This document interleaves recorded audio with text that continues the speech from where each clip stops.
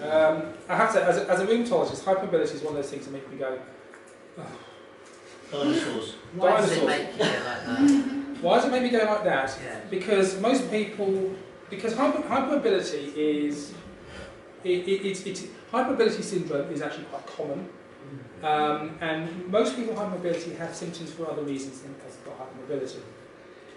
And by the time you see somebody who's got hypermobility, it's too late to do anything about it. There are subgroups of people who have other weird stuff going on. So I did push this together. I have to say, I nicked this presentation from somebody else, so if there's any Americanese in it, I'm very, very sorry. So Ehlers-Danlos syndrome, that's the one that everybody talks about. So they've got a couple of cases on here. Basically, somebody, 18-year-old girl, knee pain, patellar instability, kneecap instability, fair lots of things. You can say to Americans, we're not allowed to use this. Synvisc is a viscous supplement, we're not allowed to use this in the NHS anymore. Works really well. Not allowed to use it. We used to. Why? Why? National Institute for Saving Money. They told us we couldn't use it. We used a lot of it. Actually, it was costing our department £5,000 a week to use it, so we just had to pull the plug on the service, which was a shame because a lot of people did very well. Lots of things done. Gave up the cross, soccer, horse riding, that sort of stuff. Easy bruising, no skin symptoms. Baton score 8 out of 9. Pest pain, laxing the joint, skin normal. Next patient, shoulder pain, bruising, non-bruising. Baton score 8 out of 9. The last one, 15-year-old, shoulder pain, hip subluxation, very dramatic. Baton score 2 out of 9. So, what are these? So, first one, Baton. Do you know about the Baton index? Yeah. Okay. Well, you don't need to talk then, really, do you? So that's right. So the first one's is hypermobile. Second is third one is not. So just because you can have regional hypermobility where you just get one bit which just pops out. We do see that, but that's not really this genetic hypermobility syndrome. And it is relative. It's supposed to be relatively uncommon. I have to say, hypermobility per se, by Baton index criteria, is actually relatively common, and particularly younger people. I mean, there's always a couple of people in the room that are hypermobile who can do weird things. And these are the symptoms you know to look out for. It is a patient with a low Baton score wouldn't be classified as EDS? Depends how old they are. Because I have a patient who's like 30s, around 30s. You would expect, unless you, as you get older, your ligaments tighten. So you can actually use what I would call a historical base. What could you do when you were 20? You know, or I could do the splits. I could put my foot behind my head, but foot behind my head, I could do all sorts of weird things. But as you get older, you damage the joints, and actually things just stiffen up anyway.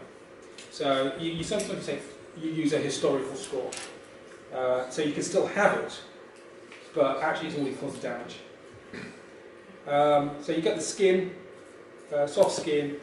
Joint laxity and bruising as well. It's a collagen disorder. There's some other things as well. Now, I think the important thing about hypermobility, it's not just about stretchy joints. These patients also, there's something else going on here. I don't understand this. I don't think anybody else can understand this. These bits here, there's something going on actually outside of the joints, outside of collagen. They have a neurological problem. POT syndrome. You heard this? Very good. Post-operative tachycardic syndrome. So they stand up, pulse rate raises, and collapse. They have an autonomic dysfunction. What can you test for it? Sorry? What can you test for? Stand up instead of fall down. One of the cardiologists does it, and I think some of the geriatricians do tilt-over testing. They get gastric problems. They always get, again, problems with gut, which they shouldn't have. Get constipated. Why are they getting this? And the really weird thing is, actually, which I never expected, these guys, they go to the dentist, the lignocaine doesn't work, glucosamine doesn't work. Why? I don't know. It doesn't. There's something wrong with people's nerves. I don't know what it is. So it's not just about bending and stretchy joints. These are the old terminologies we use, type 1, 2, 3, 4, and all that sort of nonsense. We don't use that anymore. We use classical hypermobility, That's good. This is the one piece I want you to look out for. Okay? That is the one that kills people. We'll go through that in a second. These ones, rare as hen's teeth, you're not really going to see them, they're probably more kidney related. So you all know hypermobility. The type 3 is probably the most common. Baton score, you said you all know that, so you don't need to tell you anything about that. You know about all this. Yeah? Even you see people doing high heels. How on earth do you do that? Hyperextension of the elbows, the knees, the fingers. Now, a lot of people say, oh, look, I'm a bit hypermobile. Now, these people, when you've got proper hypermobility, they go, woo, are you hypermobile? Yeah? How far back does yours go? So, you're not forcing that. Some people, you have to go push it back and go, oh, I'm there. Actually, when you've got people who've got very bad hypermobility, their finger come all the way back. I mean, they really are. The skin is doughy, and actually, the collagen is just too elastic. That's how far my finger can go back. I'm Mr. Non-hypermobile. My ligaments are tough. They are not stretchy at all, but they are protecting my joints. They are protecting them. If that ligament keeps going back, it's like getting a door and just opening it too much. You put it off its hinges, and that's what happens to these joints. So the Baton score, there was this thing called the Brighton criteria, which does seem to keep morphing every couple of years. Which, you don't have to have a full score here, you can have other things as well. But by and large, you've all seen hypermobility. These patients are hard to treat, because there are other issues going on with them as well. Young people, I can't diagnose hypermobility in a child. I think all children are hypermobile to a greater or less degree. But those who are really hypermobile, you just know it. They come along and they go, woo, and they can do really weird things. And they get their skin and go, wee! Suspicious me. But there are other things. The children have it. As you get older, you stiffen up. Women are loose to the men. Estrogen guys, screwed, sorry. Damages the joints. People get worried about exercising, so they get weaker. If your ligaments aren't protecting you, your muscles have got to. Your muscles get weak, there's nothing protecting you, things start to go wrong. And actually, in subcontinent, hypermobility is exceedingly common. If you go to Pakistan, everybody's hypermobile. Part of that is genetic, part of that may be malnutrition related. So, again, with scurvy, you get you get issues with your collagen as well. And actually, scurvy is, I see scurvy once a year. And you would have all seen patients who got scurvy, you've not picked it up because nobody does. Normally, it's people who are actually overweight. They eat KFC on a regular basis. There's no nutritional value. I had one lady who I was treating for Sjögren's syndrome, dry eyes, dry mouth, hair loss, felt rubbish, teeth problems. And she said to me, I feel better. She started eating vegetables. I suddenly thought, scurvy. And it was. And actually, then I went onto the literature, and there's a case report from 1971 in the Lancet. 9 cases of people who had scurvy, all presented with Sjögren's syndrome-type symptoms. So that taught me. My patients teach me a lot. So we still see it in this country. It's a collagen problem. Collagen is triple helix. You know about collagen? It's supposed to be strong. These ones are a bit too elastic. They don't work properly. There's some. You can actually do biopsies of the collagen, but we don't do that anymore because that's a bit invasive. There's now genetic testing, and guys will do genetic testing for us for hypermobility. This is actually an NHS England service for hypermobility, and that there is things. We used to send our patient up to the UCH. They won't see them anymore. So actually, there isn't really a local service for these people. Unfortunately, you need good physical therapists.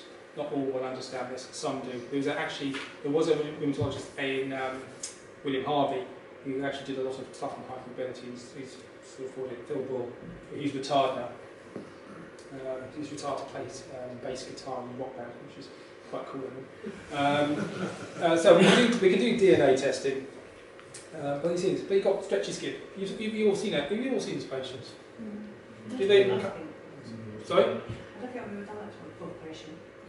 Straight imagine You can. I mean, we all could do it a little bit, but these people will come off, and actually you can sometimes literally like that. Have you got stretchy skin? I No. don't think so. No. My husband, you can pull his face though. Can you? Yeah. Have you got children? Oops. Okay. Genetic counselling. Okay, but it does damage. But this also affects the skin because the skin is very elastic. It's quite fragile. When it cuts, if I cut my skin, it gapes a little bit like that. Okay, this does this. It just gapes open because it's so elastic. And then rather than heal by the bits at the top joining together like that, it heals underneath by secondary tension. So you get these sort of scars on the skin. You get these pseudotumours over the knees and the extensor areas, and you also get these atrophic areas, the papyrus scars that you read in the textbooks. You don't see this very often, to be honest with you. But it is out there. So the wounds just sort of flop open. The skin can be very, very fragile. Tendons can tear, but the classical EDS very rarely has vascular problems. The ones who do are the ED4 patients. What you need to ask these patients who've got hypermobility is anybody in your family had problems with their blood vessels at a young age? Because if they are, they need DNA testing. Because these are the guys that are high risk of an aneurysm rupture. And if it does, that's game over. They tend to be, they have sort of lax joints.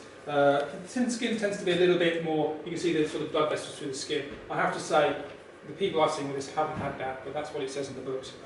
An internal organ or an artery at a young age, up to 40.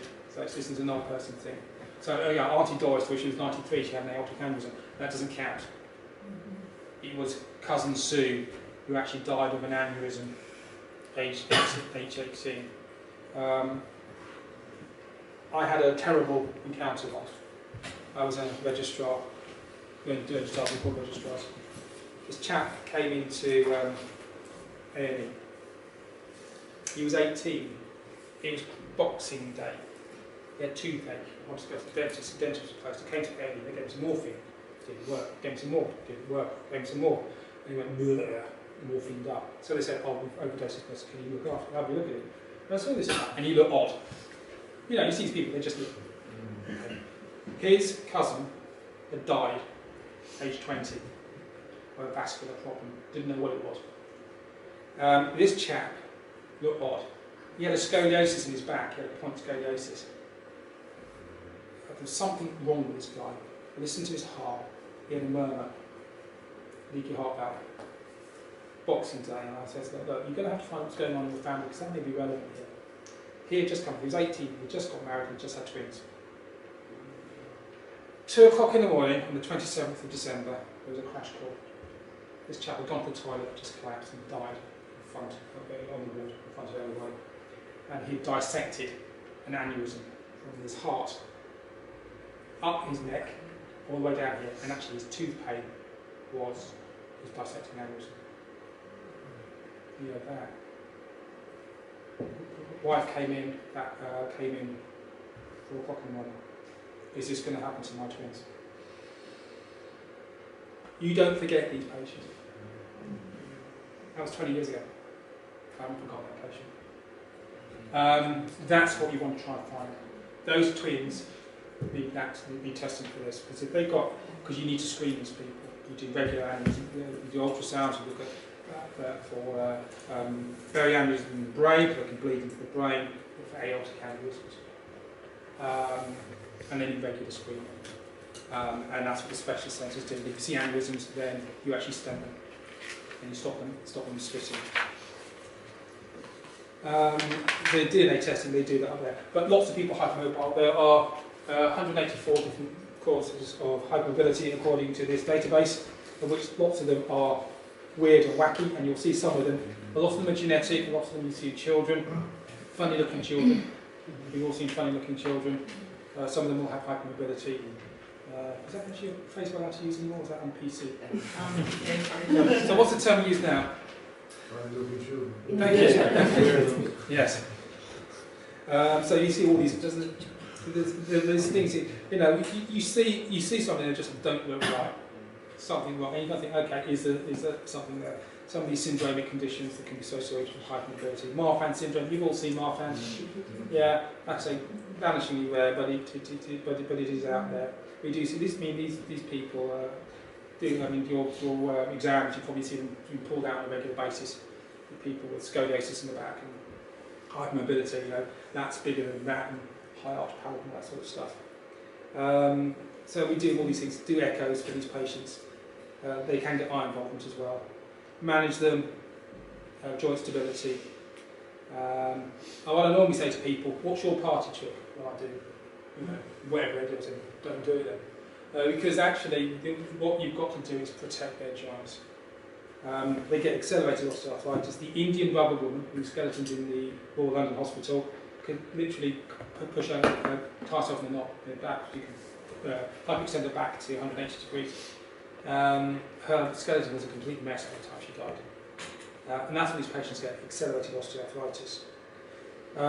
But we don't quite know why they get all these problems. Pain may be for a number of reasons. Muscle pain, joint pain.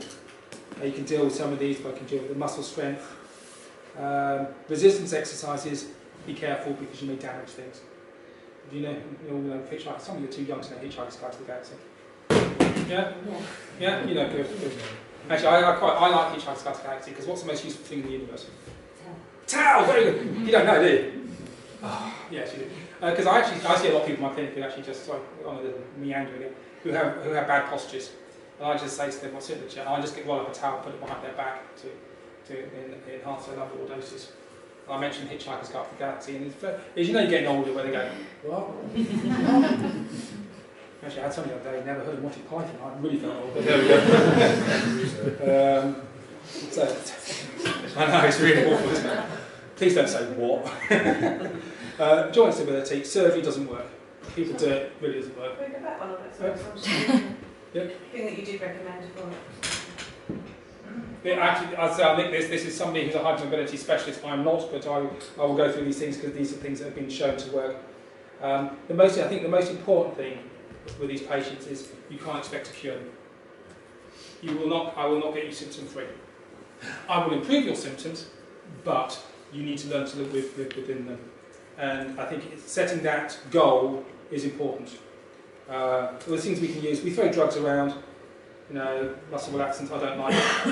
Benzodiazepines, Valium, I don't use. If truth be known, I think they're highly addictive, and I don't like them at all.